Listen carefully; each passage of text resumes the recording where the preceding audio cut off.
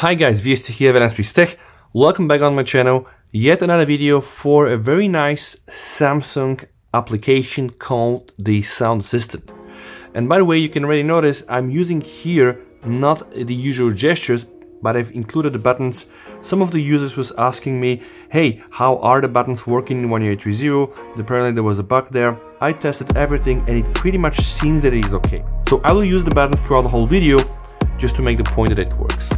And what are actually the changes today? I hit today the Galaxy Store and I saw that there are some important updates. The first update is apparently on the game booster. Apparently right now you can show the time and the date on the screen touch lock, but then I saw that there was also an update to the Soundassistant. And Soundassistant is actually an extremely useful application that can make your life easier when you know how to use it, and that is why I decided to make this video.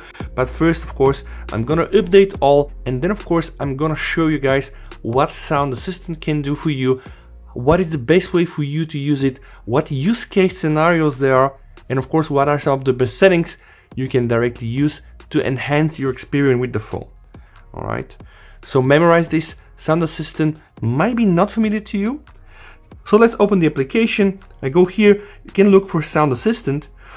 Once you open Soundassistant, you can see there are really a lot of settings. And let me walk you through so that we avoid confusion.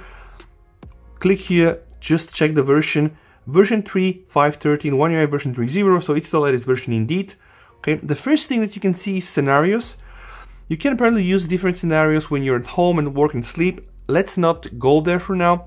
Let's concentrate here on all the other options below.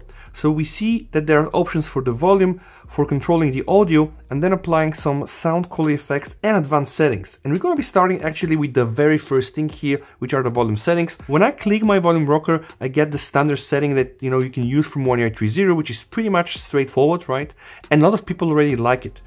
What happens when I press the volume panel theme and I set it to on, guys, right? So first thing you see, it goes to on. Now when I press it, I get another style of the volume, right? And I'm gonna go into more details, but what is also important for you to know, when you go inside, you can see that you can apparently choose the volume panel themes. So right now I'm using the 01, which provides a vertical volume panel with an up volume controller, right? And you can navigate around, and I'm going to show all of that to you. But there is also the classic one, right? So remember 1UI 2.5, 1UI 2, right? This really rings some bells, right? So it's not all lost. If you do prefer to have this standard volume rocker from 1UI 2, that you can do this by using the classic volume panel theme. All right, let's go back to Zero, guys.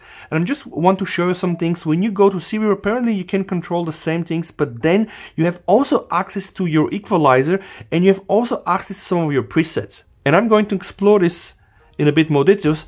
See also there is the layer option. So right now it's right, but you can also go and put it to the left. So you want to have it on the left or on the right, no problem. You can do this straight ahead from the volume panel theme, and also choose the color. So this is kind of like the standard colors. Boom, let's go for those, or for those, or for those. Right now, for the sake of the video, I'm going to use that one, and I'm going to go back to the right. So showing you guys new colors here, everything on the right, all right? So volume panel theme, first step, very important. Now there is something that a lot of people are annoyed.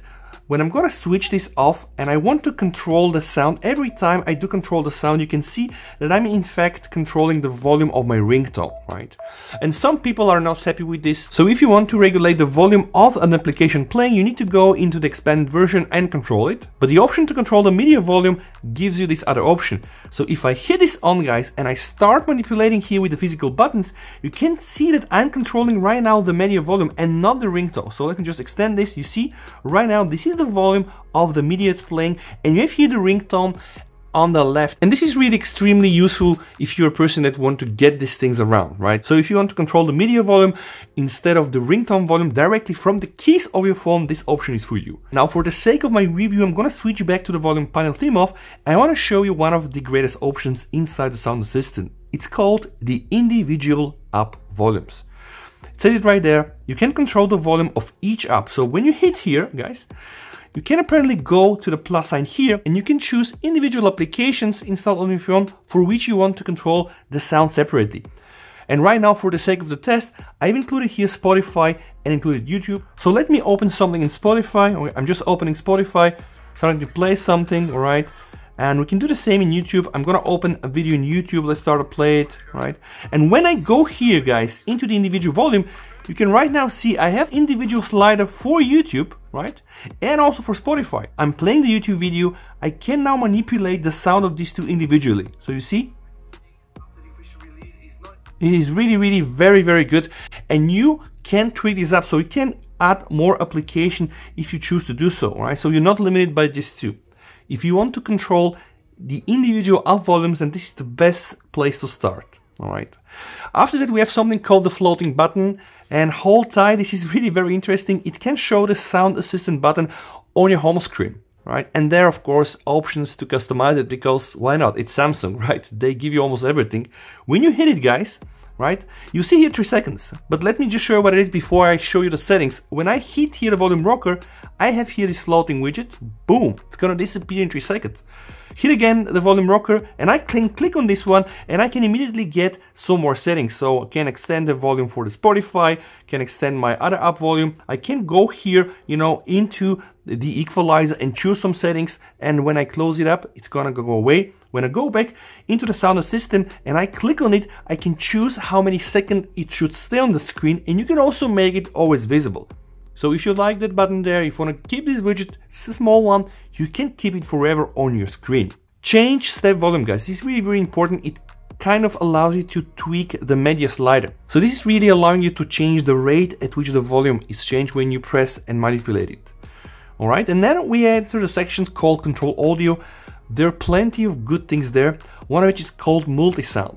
And it actually allows you to have some apps playing audio at the same time as other apps. So if you enable that one, right, you need to go inside, select, and then you need to select from some of your applications 2 apps to simultaneously run with sound, right? And I'm not sure that a lot of phones can do this. I mean, I've just seen this here in One UI 3.0, which is really great, and also, of course, in the One UI 2. So it's pretty much something that Samsung implemented. But hey, notice this one here, separate app sound. This here is even better. And why? Because this allows you to play media sound from one app on a different audio device. So what is the use case for this particular scenario? If you connected your phone to your headphones, you know, you can listen to some music on your headphones while your kid can play a game on the phone, and you'll not hear this in your headphones, and the kid will not hear your music. Again, you need to add the applications, be it the game or Spotify or Mixcloud or whatever you want, right?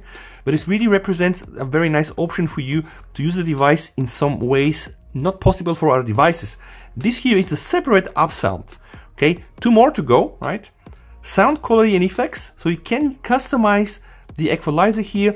We have a lot of bands. You can go from normal, pop, classic. There are some settings, right?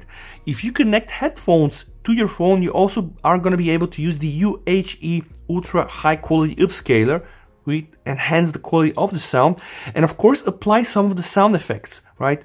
Concert hall, and of course Dolby Atmos, right? Then don't forget to click here also on the more options. More options, Dolby Atmos can be set to auto or to movie, to music, to voice. Now my recommendation is keep it auto, because then the phone optimizes it every time you use it for a game or play a movie or a video, right?